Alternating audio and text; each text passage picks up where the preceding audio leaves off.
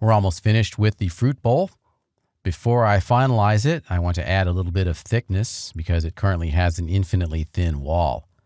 I'll select the object, and in the Modify panel, I've got the Stretch modifier selected, so I'm at the top of the stack. And from the modifier list, I'll choose a modifier called Shell. Scroll down to that. Shell. And in the parameters, we have an inner and outer amount. I only want a very thin shell, not a very thick one. I'll set the inner amount to 0.2 inches. 0.2 and press Enter. And the outer amount I'll set to 0. So that's my fruit bowl. I'm pretty happy with how it looks.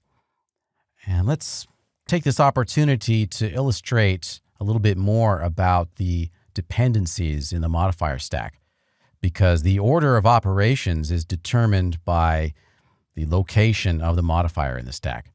Let's go to our 4 viewport layout with Alt-W. Go into the front view, zoom in there with the wheel.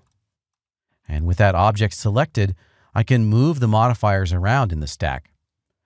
Let's say I take this stretch modifier, select it, and because I have Show End Result turned on, I can see the end result after all of the modifiers. Take that stretch and just drag and drop it. I'll click and hold the mouse and drag that down to just above the sphere and below the volume select modifier. And you see I've got a blue line there that indicates where I'm going to drop this selected modifier. When I release the mouse, the stretch has been moved down, and that has changed the end result here, because now what's happening is the stretch is changing the shape, which in turn changes what is inside the volume select. And therefore we have a different shape to the fruit bowl. I can just as easily restore this, take that stretch and drag it back up to just below the shell modifier. Okay, cool. So that's how dragging and dropping works in the modifier list. And now let's talk about collapsing the modifier stack, or sometimes known as baking the mesh. In other programs, it's called by different names. For example, in Maya, it's known as deleting the construction history. When you collapse the stack or bake the mesh, what you do is you erase all of the modifiers. And those, of course, are these simple formulaic instructions for how to build this object. And instead of a collection of modifiers, you're left with a raw mesh object, which is a bunch of points on a surface. And the analogy here is baking a cake. And that's why we use the word bake, because it's very similar to the concept of baking a cake. What you're seeing here in the modifier stack is the recipe for the cake.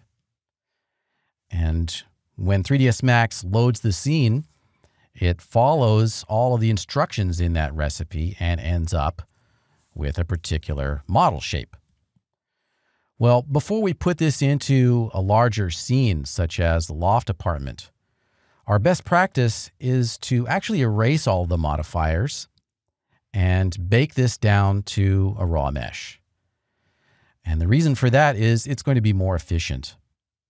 Once you bake the mesh, you destructively remove all of the instructions, but it will basically be more efficient. You'll increase the file size because you're recording the positions of every point on that surface rather than these very simple instructions. So after baking or collapsing the stack, you'll have a larger file size, but you will probably use less memory.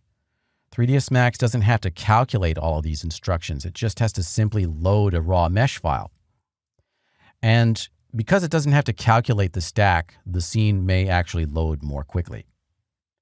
Before you collapse the stack or bake the mesh, it's very important that you save the file in its procedural state. And because I've added the shell here, I've made some changes to the scene, and my best practice now is to save again before collapsing the stack. So let's do that. I'll go into the File menu and choose Save As.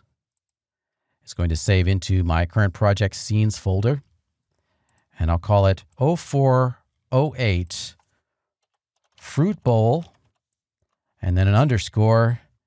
And this is important.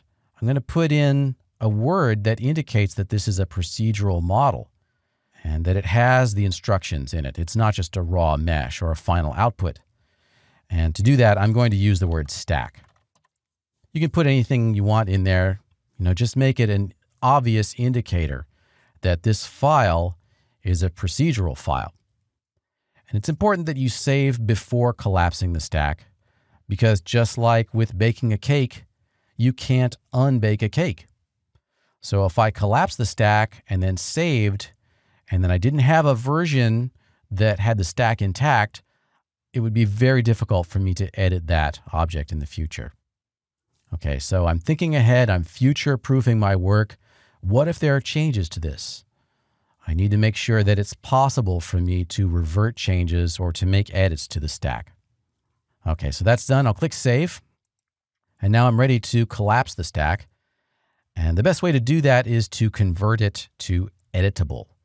With the object still selected, right-click anywhere in the view. And in the quad menu, in the lower right, you'll see Convert To. And from there, you have some options. Editable patch is definitely not what we want. A patch is a spline-based object. We want this to be a polygonal object or a mesh object. Well, you might think that you would choose mesh, but an editable mesh object dates to version 1 of 3ds Max. It's a very simple mesh object, and it doesn't have a lot of editing capabilities.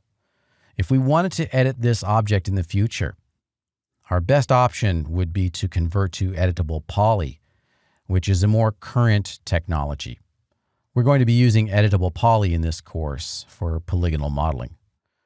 All right, so I'll release the mouse and convert to editable poly. That's done, and we no longer have a modifier stack. Instead, now we have something called an editable poly object. And it has a whole bunch of parameters and also works in conjunction with the ribbon. We're going to be looking at that in a later chapter. At this point, I've baked the cake, and just like with a real cake, there's no way for me to know how this object was made. In other words, you can't tell the ingredients of a cake by eating it.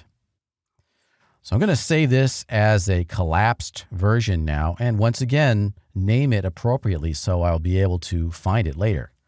Go back into the File menu and choose Save As, and this time it's going to be called 0408 Fruit Bowl Mesh. That way I know that it is a mesh object and not a procedural model. Go ahead and click Save. And that's done. We can go ahead and check the file sizes. I've got that already loaded up in Windows Explorer, so I'll minimize 3ds Max. And here's my scenes folder in my current project. Here we go. Fruit Bowl Mesh has got a file size of 800 kilobytes. And we've got Fruit Bowl Stack, which has got a slightly smaller file size of 580 kilobytes. And of course, the more dense the mesh is, the higher the level of detail, the greater the difference between the procedural version and the collapsed version will be. And that's a basic demonstration of how to use the modifier stack and to collapse it, ending up with a final output mesh that will be lightweight and efficient. And that concludes the chapter on using the modifier stack.